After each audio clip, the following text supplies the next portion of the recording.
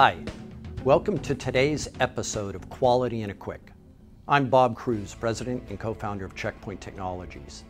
Today we're going to discuss regression testing, which is a topic that it is so common that people feel as though there's not much more they can learn about it.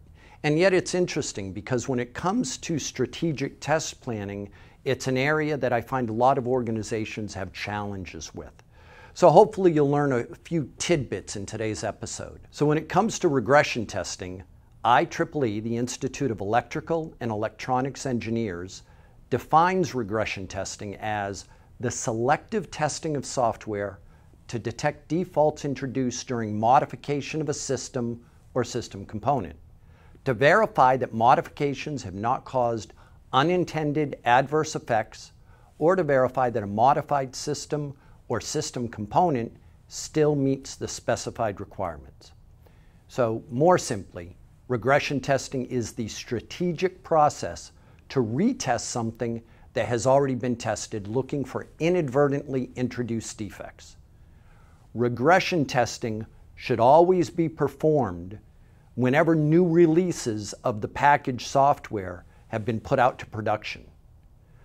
When the application is enhanced or changes are made for any reason, whether there's support software changes, and then even if either side of a system interface is changed.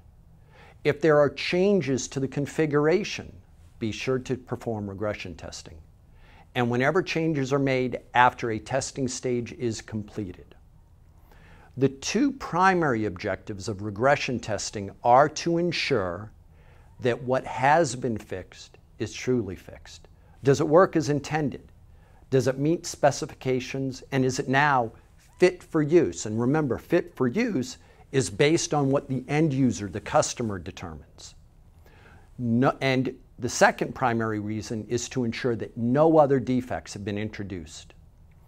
It is very important to have a regression test suite, so an RTS, which is a collection of tests. I'd like to share some design tips for a more effective RTS. You want to make sure that you keep the tests simple and independent. Group linked tests into an easily identifiable test group or test suite so that test cases are run, deleted, and moved as a single unit. Utilize an intuitive name so that it's obvious what that RTS does. Modularize test scripts to facilitate change handling and also to decrease maintenance. Lock critical test into the fundamental test suite. So those are the core that you're always going to run.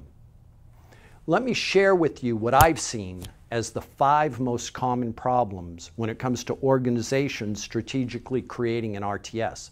The first one, and perhaps the most obvious, is that they have no regression test suite. Nothing exists.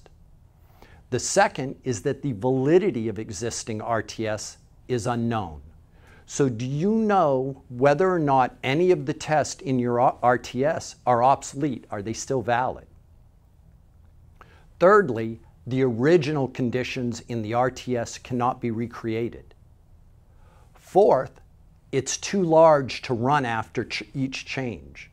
So your regression test suite is just too massive, there are too many test cases, and typically that is a sign, an indication, I'm willing to bet, that the organization does not have, and that brings us to our 5th, any regression test tools. So they don't have anything for test automation. But remember, it is very important to regularly ask yourself, is our regression test suite still okay? Are all of our tests valid? Do any need to be modified or any obsolete? Do they still test what we need to validate? And are they finding defects? Ask yourself that, keep your RTS up to date, and believe me, your regression testing will go so much smoother. So thank you so much, and please be sure to email me at quality@checkpointtech.com with any topics, ideas that you may have, and obviously any questions. And then here are some upcoming events that we're very excited to be hosting in the near future.